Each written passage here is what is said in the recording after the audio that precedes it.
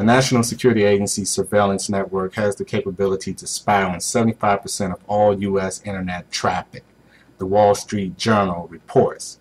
Citing current and former NSA officials for the 75% figure, the paper reported that the agency can observe more of Americans' online communications than officials have publicly acknowledged.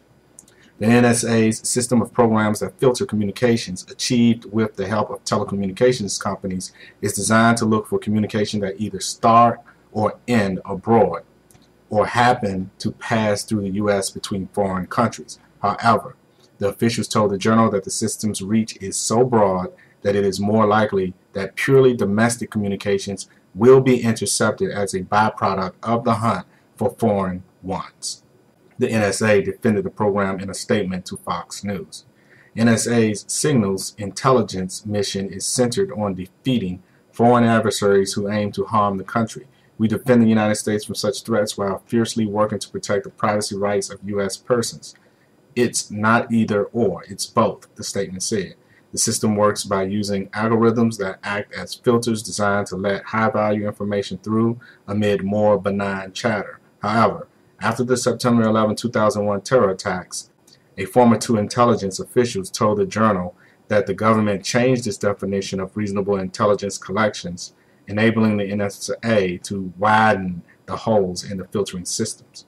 The details are the latest to emerge about the NSA's operations and capabilities, as authorities in the U.S. and other countries try to stop the release of more information about the elaborate surveillance network. Members of Congress on the intelligence committees, as well as past intelligence officials, recently have spoken up in defense of the agency, particularly after a report showing the agency had broken privacy rules and overstepped its authority thousands of times. The immediate concern is that the NSA possessed the ability to spy on or intercept our communications, making our communications no longer private. The other question and concern is, who will and or is capable of policing an agency as big and powerful as the NSA? According to this report, the NSA has already overstepped its authority thousands of times.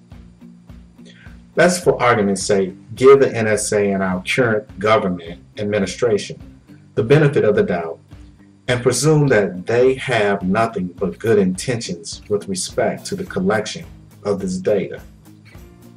In other words, the sole intent of the collection is for the protection of American citizens against foreign enemies or terrorist attacks, and in order for them to do that successfully, they sometimes, or more often than we would like, have to collect information on its citizens.